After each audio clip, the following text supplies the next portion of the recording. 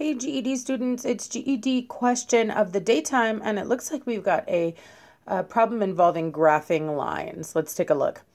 It says find the slope and the y-intercept of the equation of the line below and use them to graph the line. So first of all, they want us to figure out the slope, figure out the y-intercept, and then once we're done with that, graph the line.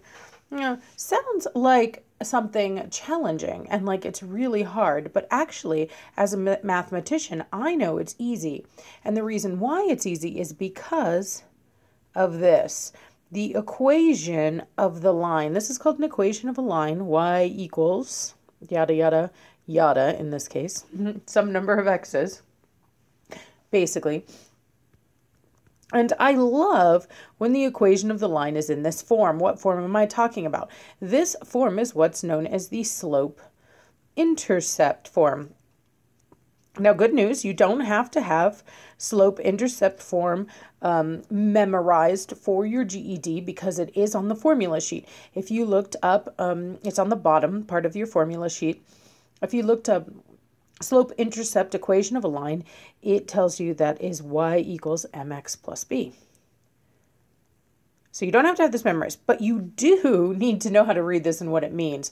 So basically what it means is that if the y is alone, if the equation of a line is solved for y, the y is alone, then whatever number is multiplying with x is the m, the slope. We use the letter m to signify slope.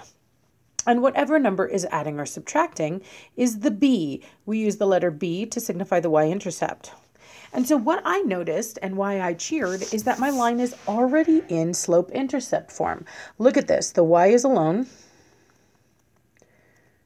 There's my mx, my number, that m that's multiplying with the x, and there's my b adding on to the back side there. I can see my slope. My slope is 1/2.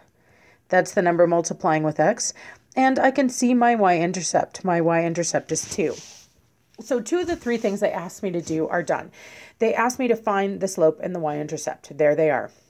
Now, that being said, we can also use these 2 things to graph a line. Now, my advice to you, though, is start with the y-intercept.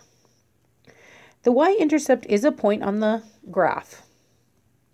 And it is a really special point. It is the point where my line crosses the y-axis. That's that vertical axis, the one that runs up and down. So my line is going to cross the y-intercept at 2. So I'm going to come to 2 on the y-axis and put a little dot there. That's where my line is going to cross. And that's why I want to start with the y-intercept, because it's an actual point. It's the special point where my line crosses the y-axis. So let me just write that down. It's on the y-axis. Okay, that being said, now the slope is not a point, guys. The slope is a movement. It tells you how to move away from the point you just made. So there I am at that y-intercept that I just made, and I am going to move. And many of you have heard the slope known as the rise over run. A lot of teachers call it the rise over run, because that's exactly what it tells you. It tells you how much to go up and how much to go over. So starting at this y-intercept I just graphed, I am going to rise 1. I'm going to go up 1. And then I'm going to run 2. I'm going to go over 2. And that's a positive 2, so I ran to the right. Running left, going left would make it be -2. All right. And now I'm going to drop another point there. So now the arrows I just drew so you guys could, hey, what's wrong with my pen? Let me try that again. The arrows I just drew, I drew so you guys could visualize the movement. But basically what I end up with is 2 points. The point I drew on the y-axis and the point that I drew after doing the movement of the slope. And now all I have to do is connect those points.